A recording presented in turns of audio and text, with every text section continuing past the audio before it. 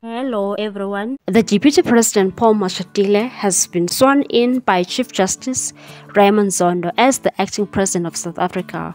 This comes as President Cyril Ramaphosa visits Bujumbura in Burundi to participate in the 11th high-level segment of the Regional Oversight Mechanism of the Peace, Security and Cooperation Framework for the Democratic Republic of the Congo and the Great Lakes region. The summit for heads of state and government is taking place on Saturday.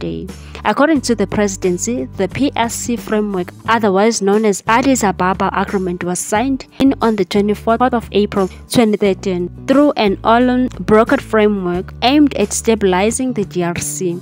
The PSC framework is aimed at ending recurring cycles of devastating conflict in the eastern DRC, which impact on stability and development in the Great Lakes region, as well as addressing the root causes of conflict in the eastern DRC and the Great Lakes region.